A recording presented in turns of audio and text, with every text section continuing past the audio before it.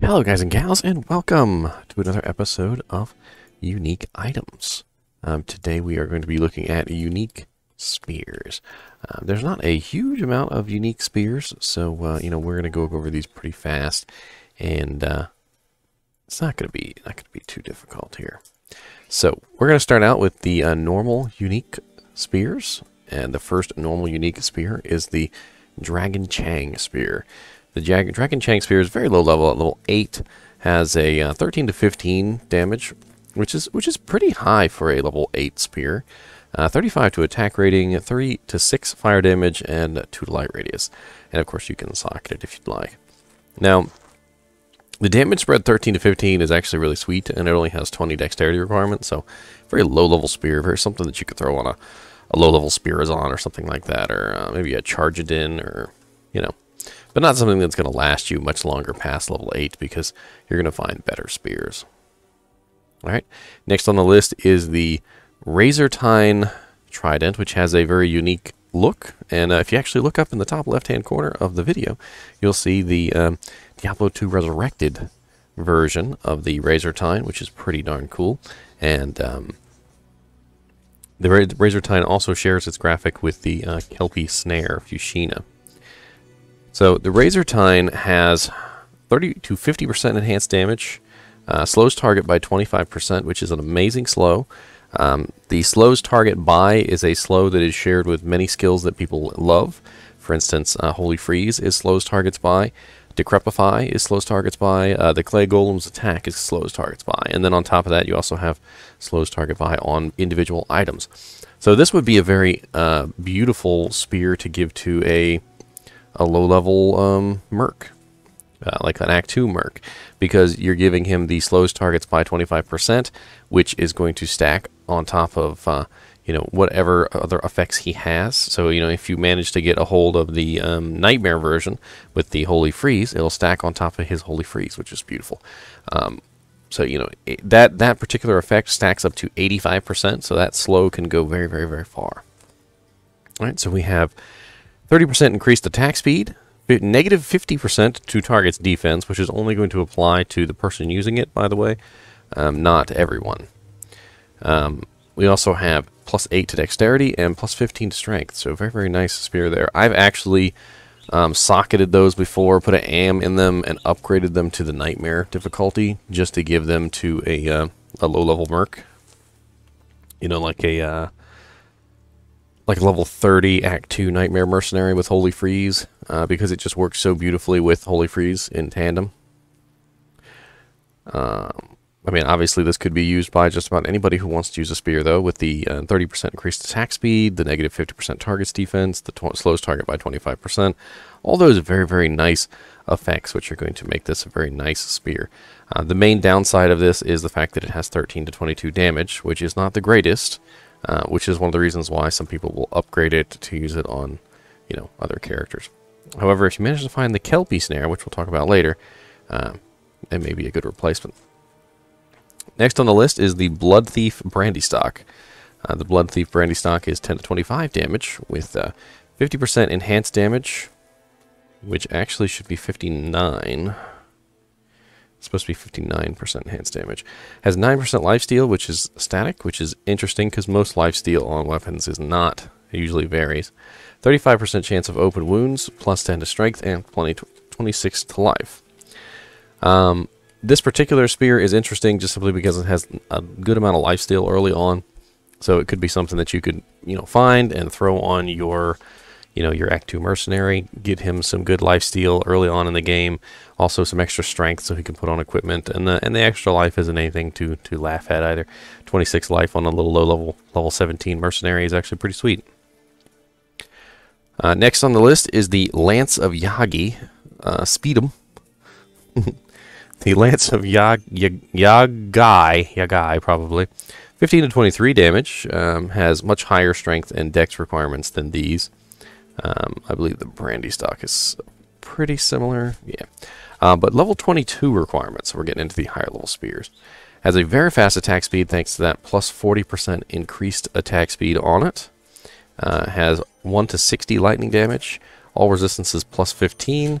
and attacker takes damage of 8. None of these effects, by the way, vary at all. So very, very interesting here that so far we've had almost no variance on any of these, with the exception of the Razortine Trident, which varies in the damage. None of these have varied on any of their stats so far.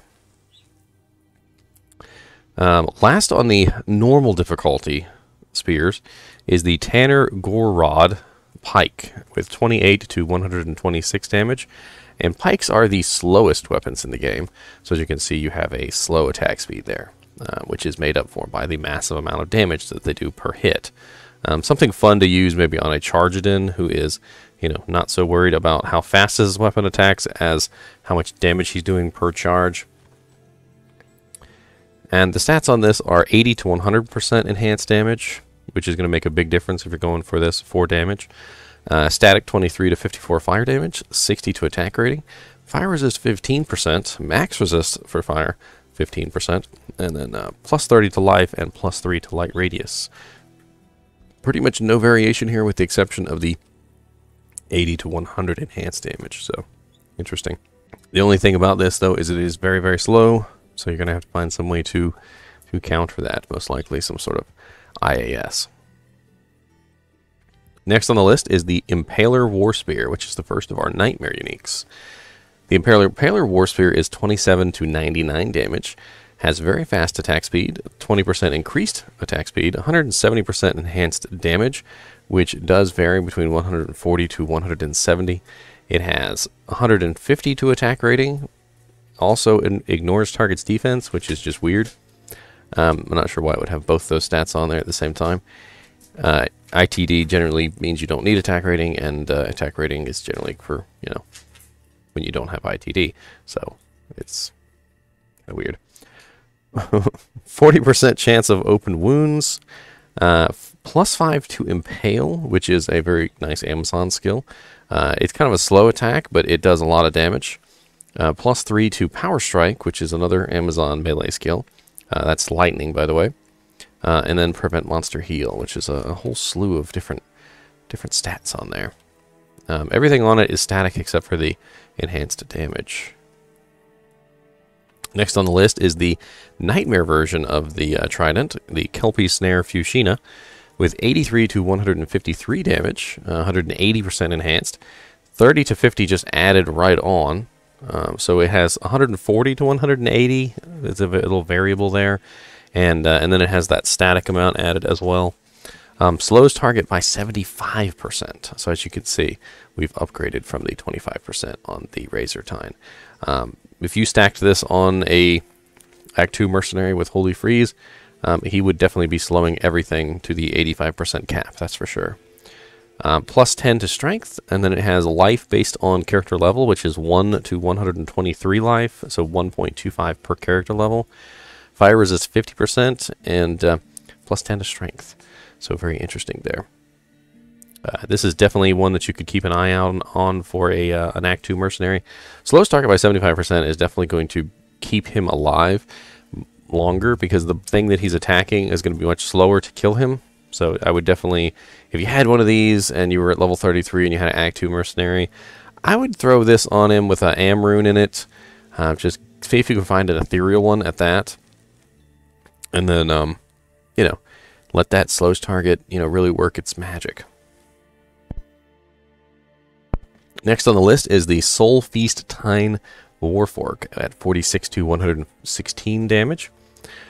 This one is level 35 requirement, so we're getting pretty high here.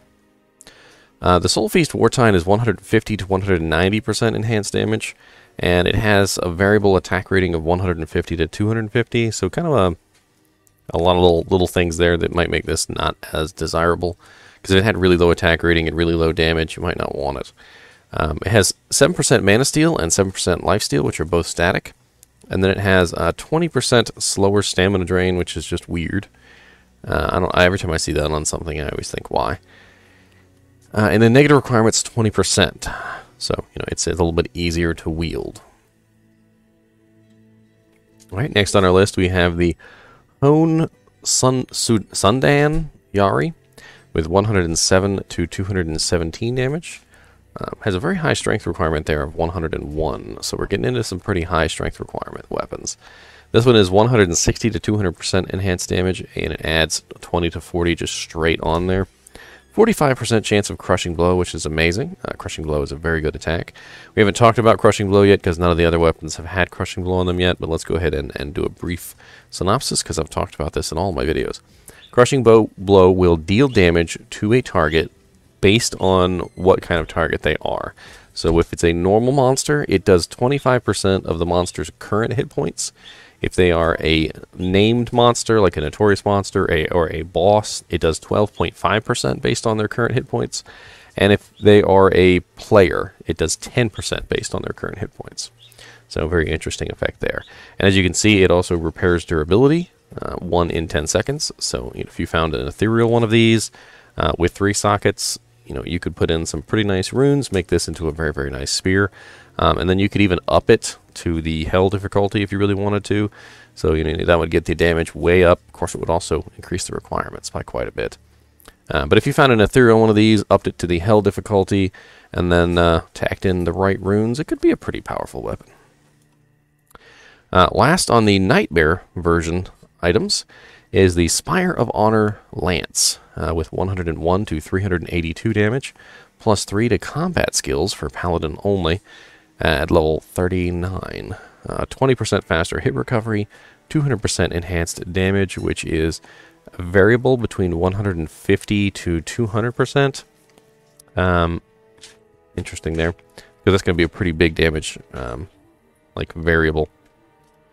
25% bonus to attack rating, plus damage to demons based on character level, which is actually 1.5 per level, up to 148%. So 1 to 148%. It also has 25% enhanced defense, so it's going to give you a little bit of extra defense there. Replenish life, 20, and plus 3 to light radius. So very interesting. It definitely seems to have been made specifically for a charge paladin. Alright, so first on the Hell version of the uniques is the Arioc's Needle Hyperion Spear. This one is 115 to 392 damage. Very, very high strength and dex requirements there, as you can see. Level 81 requirement. Very fast attack speed, plus 4 to all skills. So very, very high plus to all skills there. And not quite what you would need to make up for losing a shield, because I think plus 5 is what you need to make up for losing a shield. And the other problem there is that it varies. So it varies between 2 to 4. So you can get a crappy Arioc's Needle with only plus 2 to skills, or a really good one with plus 4. So interesting there. Plus 30% increased attack speed. So that's going to make it an extremely fast spear. It has 230% enhanced damage, which can vary between 180 to 230. It has ITD on it, which is very, very nice. 394 extra poison damage over 10 seconds, just slapped right on top. And then, that's it. Oh, 50% chance of Deadly Strike, which is double damage. So Deadly Strike will actually stack with Critical Strike and things like that on Barbarian, Amazon, etc. But it stacks in a weird way. So, like for instance, if you have Critical Strike and it has a 50% chance on your Amazon, and you hit a target, if Critical Strike does not roll successfully, then Deadly Strike rolls right after it. They won't go up to 4 times, so you can't get both. But having Deadly Strike on something will kind of make sure that you always at least get your ×2 off, which is very interesting. Next on the list is the Viperfork Mancatcher at 142 to 312 damage. Very fast attack speed, as you can see there, and level 71 requirement. Now this one is 190 to 240% enhanced damage, 200 to 250 attack rating, so variable there quite a bit. 50% increased attack speed, so a very, very fast weapon. 325 extra poison damage over 10 seconds. Kind of like a theme going on here between the extra poison damage on both these. Poison resist 30 to 50%. 15% chance to cast level 9. Poison explosion on striking, which is weird. That means there has to be a dead body nearby for it to trigger, because poison explosion is the one that explodes the corpses. Very odd. Not sure what I would use that on, to be honest. Alright, and last but not least is the Steel Pillar Warpike. The Steel Pillar Warpike is 118 to 640 damage. As you can see, a huge amount of damage there. Level 69 requirement, normal attack speed, indestructible. 25% increased attack speed, 260% enhanced damage, which varies between 210 to 260. So there's going to be a big variable on the damage there.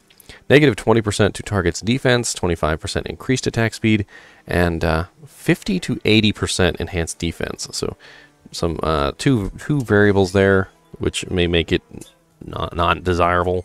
I mean, if you got the lowest damage and the lowest defense, you might be looking for a better one. Obviously, you can socket this one, and the main draw here seems to be the massive amount of damage, and the fact that it's indestructible would make you think, hey, maybe I could use it on a Impale Amazon. Could be a good move there. I don't know. All right, well, that pretty much covers it for all of the unique spears. I hope you enjoyed this episode of Unique Items, and if you're interested in trying to find any of these items, do feel free to check in the description. I always have some links to Magic Find videos, various Magic Find things that you can use to actually find this gear. And now that Diablo II Resurrected is much, much closer to coming out, these videos are all the more fun because we know we're going to be able to find these items soon. Anyway, thanks for watching, and see ya.